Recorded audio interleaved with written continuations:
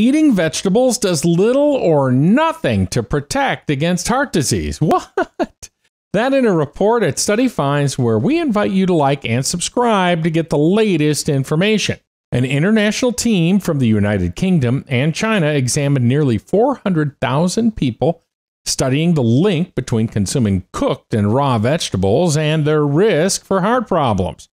So now Mom was wrong, I guess. Vegetables aren't keeping you healthy, at least when it comes to heart disease. No, Mom wasn't wrong. Mom's never wrong. Scientists still maintain that eating a balanced and healthy diet is the right thing to do. Studies show healthy eating can limit the risk of developing many other diseases, including cancer and diabetes, so no back talk to Mom. Before this study, scientists believed that nutrients in vegetables, such as carotenoids and alpha-tocopherol, played some role in protecting against cardiovascular disease.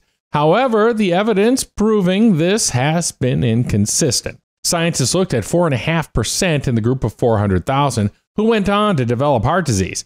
Specifically, study authors examined the amount of uncooked and cooked vegetables each person ate daily, and then compared it to their risk of death or hospitalization from a heart attack, stroke, or heart failure.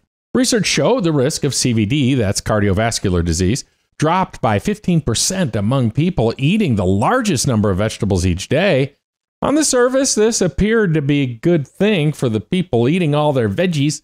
However, that benefit disappeared when scientists factored in each person's socioeconomic, nutritional, and health or medicine-related information. The study was conducted from self-reported information, and scientists say more research is definitely needed. It's still recommended that people eat at least 5 portions of a variety of fruits and vegetables every day. So listen to Mom.